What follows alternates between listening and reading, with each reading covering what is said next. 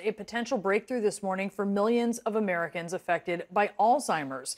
A new antibody treatment for the disease could slow the progression of cognitive decline by 27%. Here to explain this major development is CNN chief medical correspondent and author of Keep Sharp, Build a Better Brain at Any Age, Dr. Sanjay Gupta.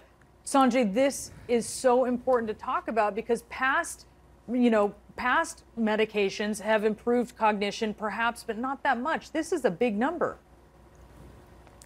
If this holds up, if this data holds up, and so far we've just heard from the manufacturers, the pharmaceutical companies themselves, but if it holds up, it could be a very big deal in the world of Alzheimer's, because as you say, there's not been a significant treatment that has had this degree of improvement in these patients really in a long time, if ever. So let me sort of talk you through this. It's a new drug. It's something that people have been watching for some time. Lecanemab is the name of the drug. They basically had 1,800 people. They had early stage Alzheimer's.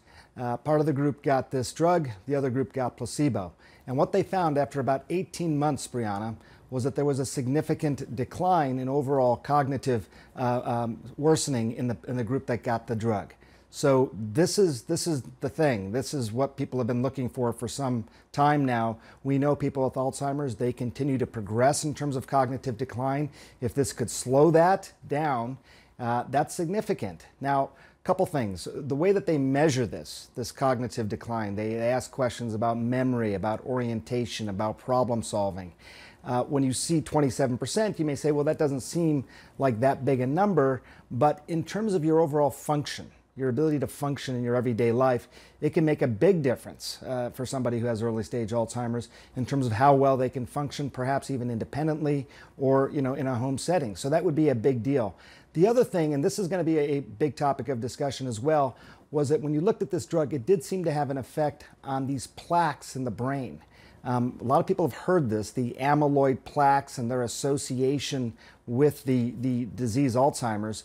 What they found was that there was a decrease in those plaques that you see on the right side of your screen there.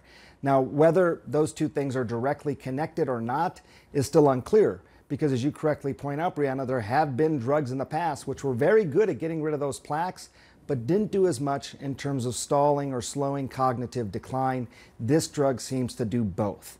So again, it's early in terms of actually collecting this data. It hasn't been put in a journal yet. FDA has got to weigh in on this. It's now been put forward for accelerated approval, but it could be a very big deal if it all holds, Brianna. Yeah, I know we need more data, but let's hope that this is something to be very excited about. Sanjay, thank you for walking us through it.